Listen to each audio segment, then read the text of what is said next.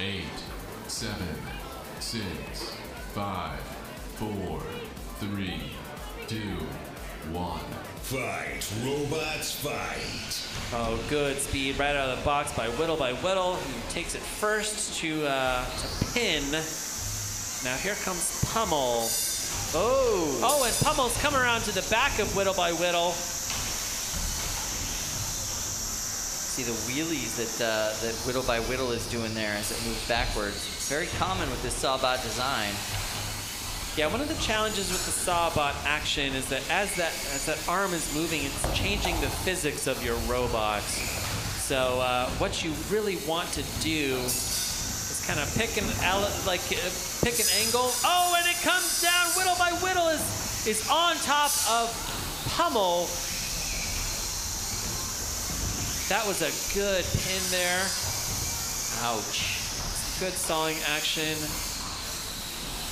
Bryce is able to get back onto his wheels. Two similarly designed robots. Very similar, yeah. Kind of like a similar weapon, but really different driving style and different builds.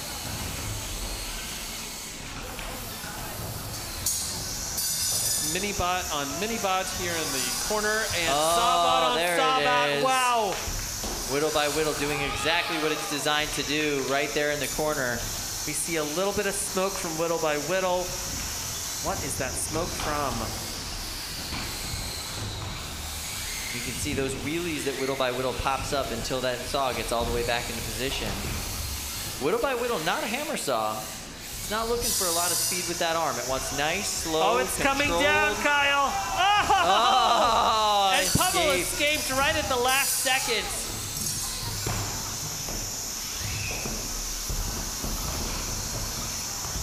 Whittle trying to jockey into position. Get Pummel into that corner so they can take some more hits on it. 60 seconds left in this fight.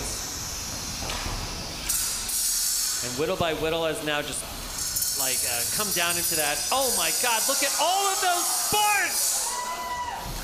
That beautiful shower of sparks. Oh, I love to see a Sawbot in action, Kyle. Oh, and Bryce has pinned Pummel one more time. You can see cuts on the bottom plate of Pummel. Oh, and Bryce has done it again. That's another really good pin. 20 seconds left here. This one will very likely go to the judges. One more self-right from Whittle. 8, 7, 6, 5, 4, 3, 2, 1. That's the match. Turn off your weapons, drive to the door, round of applause. This one goes to the judges. Before we get to the judges, I want to wish a happy 4-year wedding anniversary to Pin and Pummel drivers Casey Jermiason and Casey Jermiason. Wow, congrats, guys. Two Caseys met one another. They got married. And then built some robots. Yeah. That's awesome. Now the bills that get sent to the house, who knows who has to pay which one. All right. Okay, let's start with Jack. Jack, your thoughts on this. Whittle versus Pin and Pummel. Whittle was in control for the duration of the fight, and they were the only bot that really got any offense in, so my vote goes to Whittle. All right, we've got one vote for Whittle. How about you, Andrew?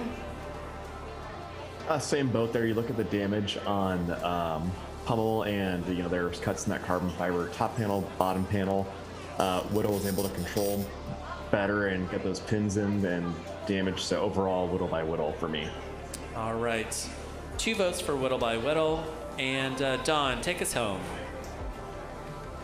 Yeah, I'm going with the Whittle.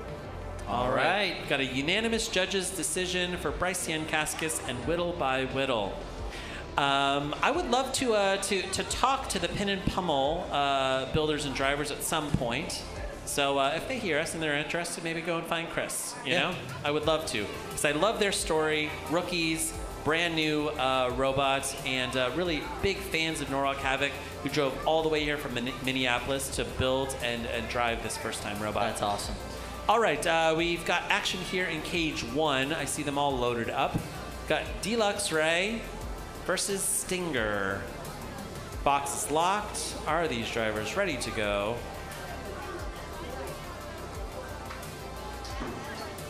Eight, 7, 6, 5, 4, 3, 2, 1.